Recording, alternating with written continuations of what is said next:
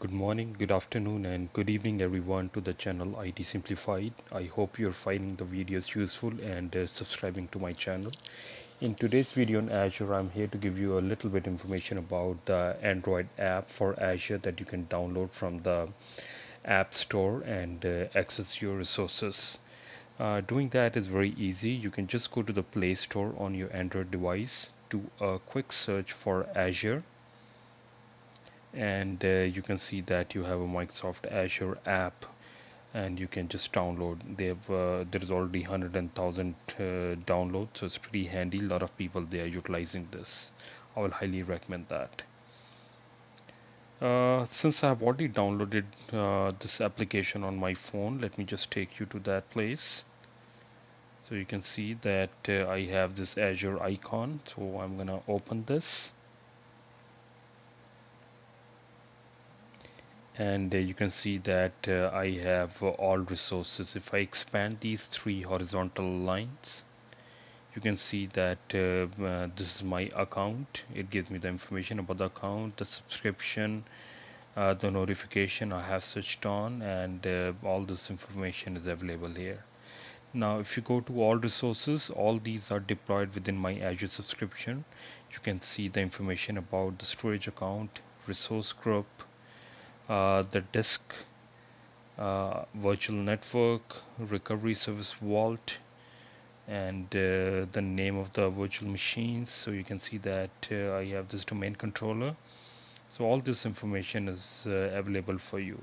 Now if I expand this virtual machine, you can see that this machine is in the stopped state. It is deallocated right now, and that's why you don't see any activities. So under the activity log, no events in the last week, because it has been stopped for the last couple of weeks.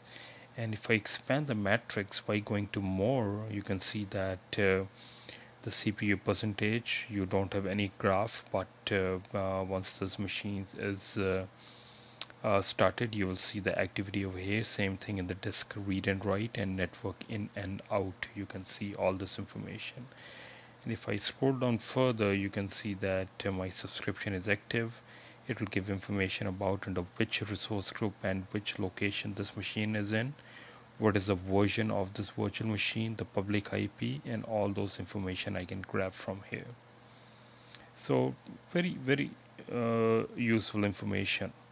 Now another thing I want to show you is that you can also add certain metrics under the favorite. So you see all these star icon on the right side. If I want to get information, or I want to keep an eye on the disk read and write, or CPU percentage, or what kind of traffic is going in and out, I can just click on this star button. It will turn yellow, and if I go under the favorite, it will show you that I have added this virtual machine over here, and it will give me information about that.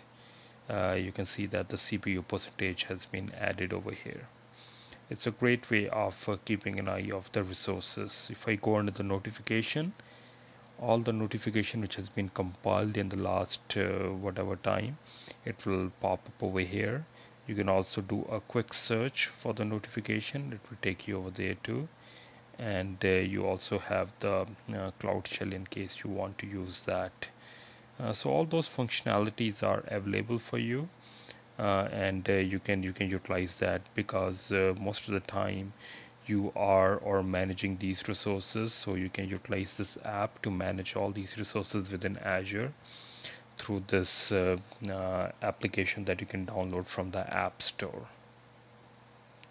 I hope you found this video useful on Azure. Thanks for watching. Have a good day.